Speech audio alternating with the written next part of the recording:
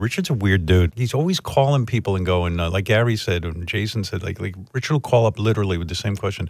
How long can you keep like chicken that's been out on a counter for like a couple of days? Can you still eat it? Or how I've had out on the counter for a couple. Who knows?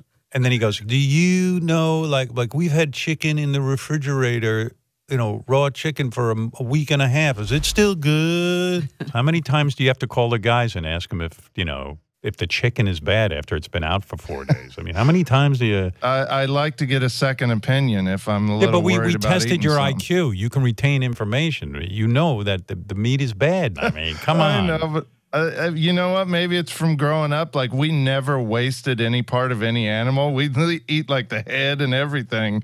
But why is this stuff laying around for so long in your house? Cook it up and eat it. Well, I'll lose stuff in the back of the fridge that's just, I forgot about, and I'll find it one day, and I'll be like, I wonder if this is still good. Eggs from 1987. Wonder if that's still good. Where's Jason's number?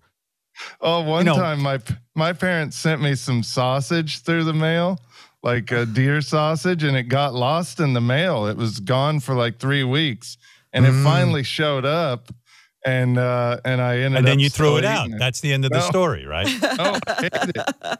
No, what did you do? You ate it, and then you shit your pants at work. Yeah. Yeah. Well, he doesn't even react to food poisoning anymore, except for shitting his pants. He doesn't even get a stomach ache. He just shits his pants. And I don't mind shitting my pants once in a while. It doesn't hurt. I like it. I don't even clean it up. I just like walking around like that. His body has given up telling him there's a problem. Jason, how long can you leave shit in your pants?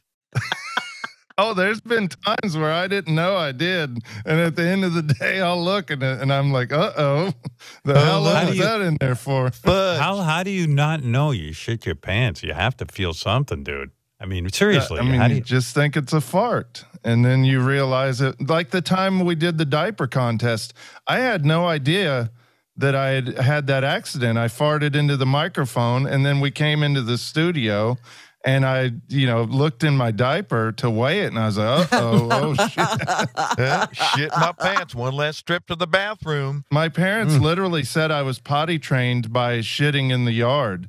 Like, that's how I learned to use the toilet, was by pooping out in our yard when I was a little kid.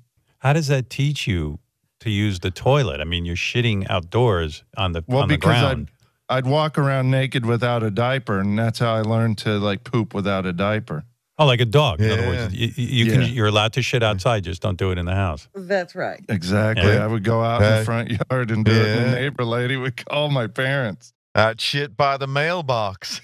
Did you have like favorite spots you would go to shit when you were a kid? We had a sandbox, and my parents said I used to go sometimes in the sandbox. I would like a cat.